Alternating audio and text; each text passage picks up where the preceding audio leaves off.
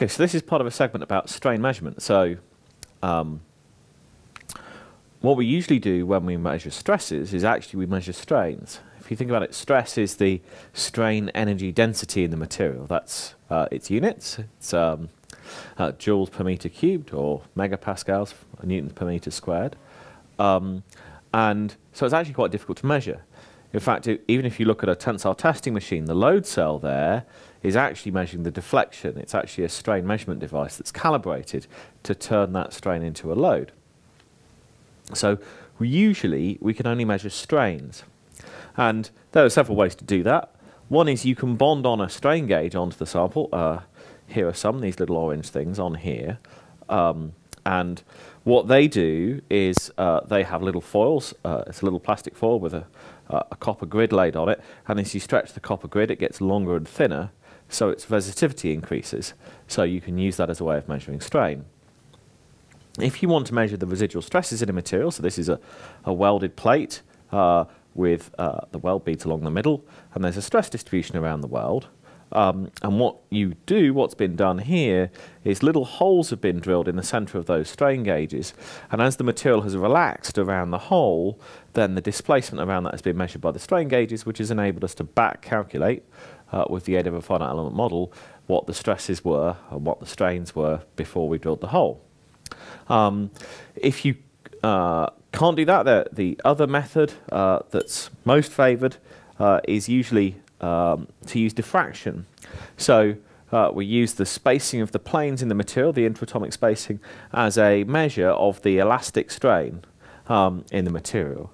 So you'll recall from first year we had Bragg's law. So if we've got a series of planes in our material that are a separation D, which will relate to a particular HKL plane, if we've got an incident beam of radiation and an outgoing beam of radiation, then those outgoing beams will be in a state of constructive interference if this extra path length here, is a whole number of wavelengths. So this extra path length here is actually d sine theta. There's two of them, and if that's a whole number of wavelengths, then you'll get constructive interference, and that's called Bragg's law. Now, we defined strain as being a change in spacing, or a change in length. So if we measured the change in D, then we'd have a measure of strain, which is very convenient. And we can find out what delta D should be if we differentiate Bragg's law. If we're using constant wavelength radiation, well, let's just differentiate it. But ignore the n.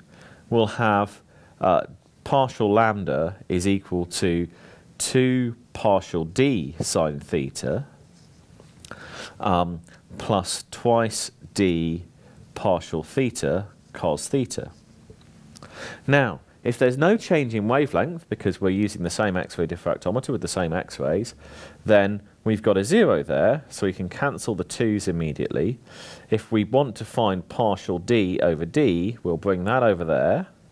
So we'll have partial d sine theta is equal to minus d partial theta cos theta. If we bring the d down and bring the sine down, we'll have partial d over d is minus, partial theta times cos theta over sine theta, which is equal to minus partial theta cot theta. I'm going to switch to a better pen.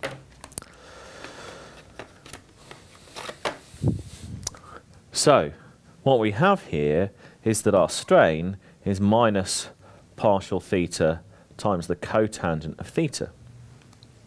Okay, very nice. And we've just done that by differentiating. Very cool. Now, how does this work on an actual instrument?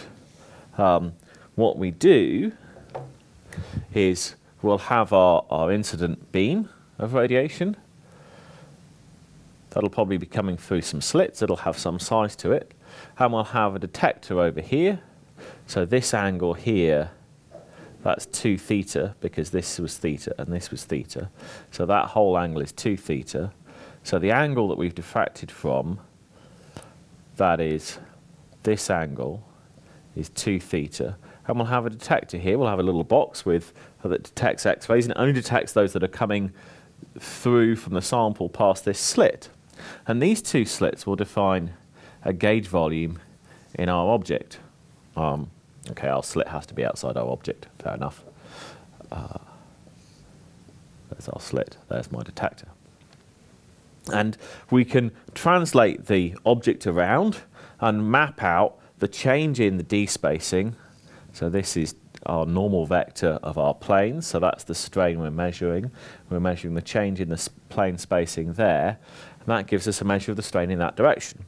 And we could, if we put our detector over here, say, there's our slit, we'd be measuring it in that direction. So we could do measurements in 3 perpendicular directions. If those were the principal strains, we'd then measure the strain in 3 principal directions. We could then turn that into a stress. And that's the principle of strain measurement. That's kind of cool. So the sort of thing you could do is I could take my welded piece and I could arrange it on a diffractometer. So I'll have my welded piece here, something like that. There's my piece. There's my weld. If I want to look at this location here, I'll have a beam going in, a beam going out. As long as their bisector is in the plane, I measure the strain in the normal direction. And then this angle here, 2 theta. And there's my outgoing beam, there's my ingoing beam, and I can move my plate around and measure the strains. And as I say, I could do that in 3 perpendicular directions. Let's call them the longitudinal direction, the transverse direction, and the normal direction. So the normal to the sheet, the length of the sheet, and the transverse direction of the sheet, and I can measure the strains that way, and that's what we'll do in a moment. So this is a very handy way to find stresses in materials, and it's probably the premier method for measuring strains and stresses, particularly residual stresses, and is used quite widely for the most highest integrity components, so things like jet engine discs, welds in nuclear reactors, and so on. So here's and the sort of places you go are places where you can, I mean, there are 2 ways you can do this. Ideally, you want to do this with something that penetrates a long way into the material, and ideally you want to do it with a gauge volume that's kind of cubic, so that you have a nice arrangement. So ideally, you want your wavelength here to be such that you get a theta of 45 degrees or a 2 theta of 90 degrees. That'll give you a nice cubical gauge volume, because you'll be in this sort of diffraction position, where 2 theta here is 90. Give you a nice cubic gauge volume. The other nice thing, if 2 theta is 90, theta is 45, so cot theta is equal to 1 if theta is 45 degrees. So that's very nice. So you want a wavelength that gives you that, but you also want to be able to penetrate deep into the material as opposed to measuring in the surface. And that ends up meaning that you want a probe that doesn't interact very strongly with materials, which means you want neutrons. X-rays are nice. There are problems with X-rays. So neutrons, you can have penetration, and you can have lambda such that theta is 45. You can have both of those. With low energy X-rays, the penetration depth is only about 20 micrometers for the right sort of wavelength, but the right sort of wavelength you can generate using lab X-rays, using copper K alpha. If you use high energy X-rays, such as you find at a synchrotron source, so that's something like 70 keV or 0.14 angstroms in wavelength, then you get the penetration, but then theta is something like 4 or 5 degrees, so probably 2 to 6 degrees, and then your gauge volume is very elongated. You're very much doing this, and you have a very long diamond-shaped gauge volume, very long and thin. But that's what we would do at a synchrotron. So and there is a way of coping with this low penetration depth of low energy X-rays to measure the strains in a surface, which is called the sine squared psi method, but that's a bit more complicated, so I'm not going to talk about this in a second year course. But for neutrons, well, that's fine. You go to a nuclear reactor and you tap off a beam of neutrons from the side of the reactor. And that's what's being done in this picture.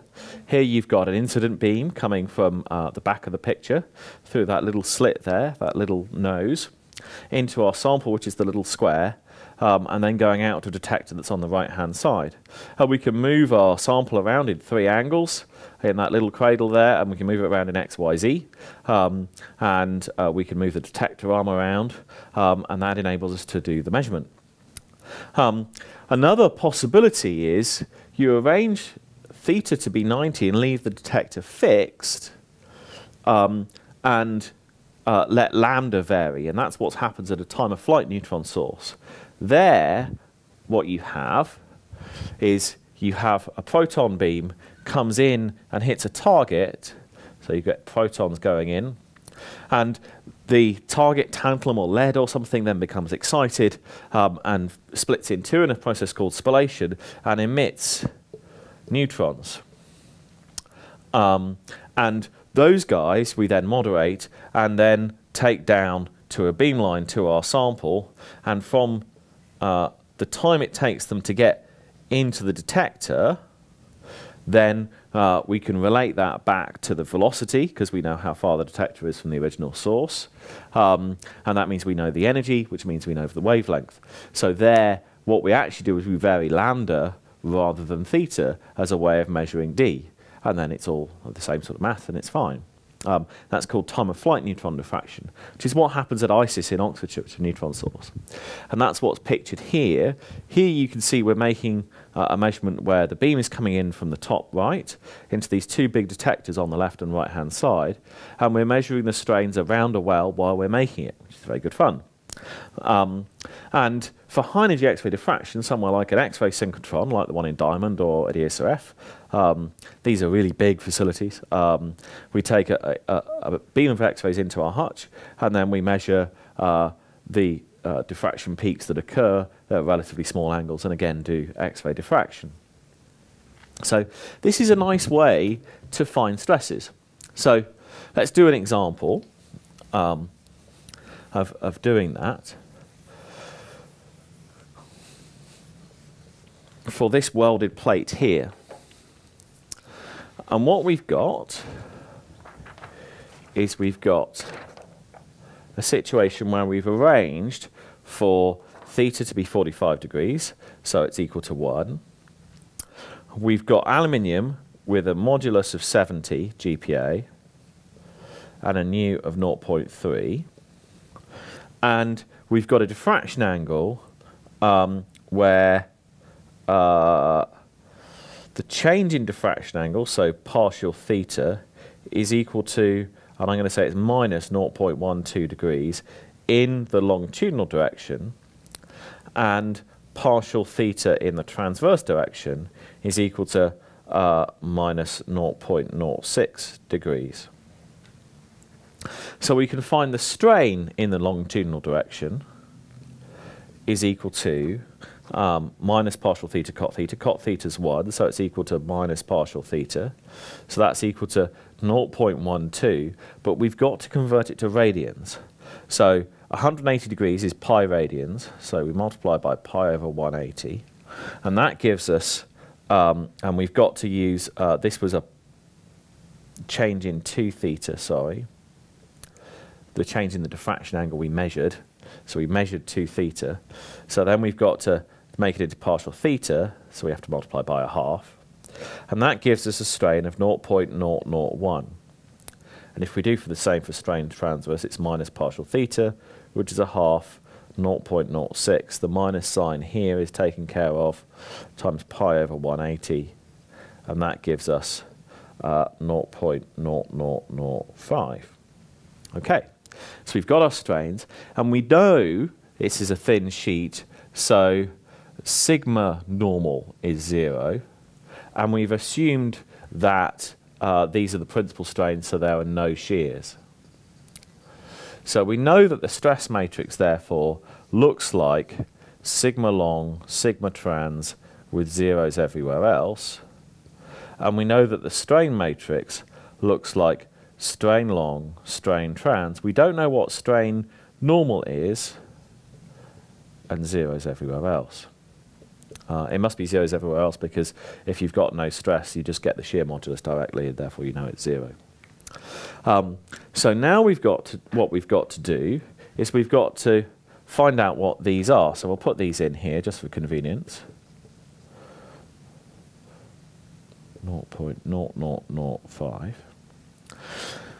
So this is where the power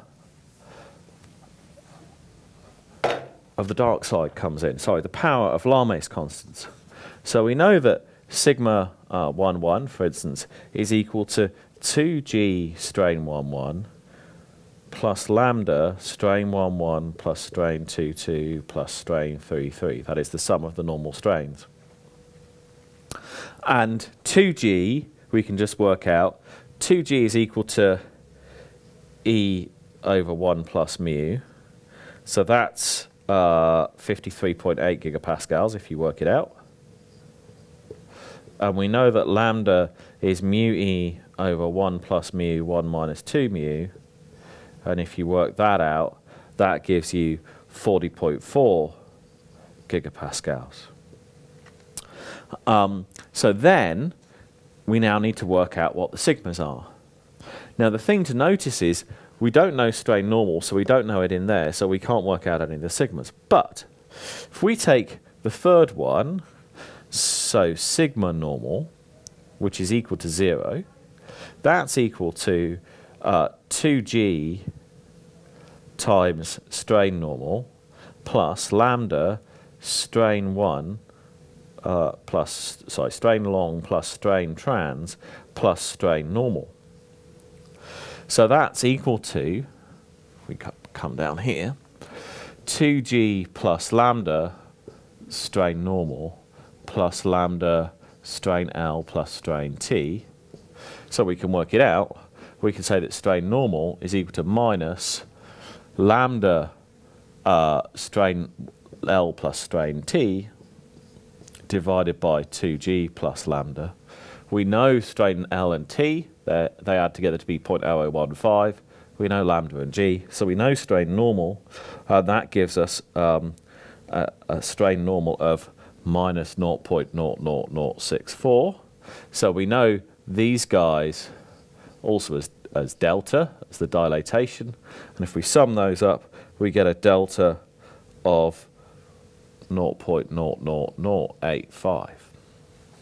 Okay. So now, if I pick a bit of whiteboard over here, now if I go and put those in for strain L and, sigma L and sigma T, I'll find sigma L is equal to 2g times strain L plus lambda delta. I know delta, I know lambda, I know 2g, I know strain L, so it all works out, and I get an answer of 88 megapascals. And I know strain T, sigma T in the same way, and that'll come out to be 61 megapascals. So I get an answer here of 88 and 61 megapascals. Okay, so what I did to do the problem was I knew 2 of the strains and 1 of the stresses, and I knew that all the others were 0, and then I set up these simultaneous equations and solved them.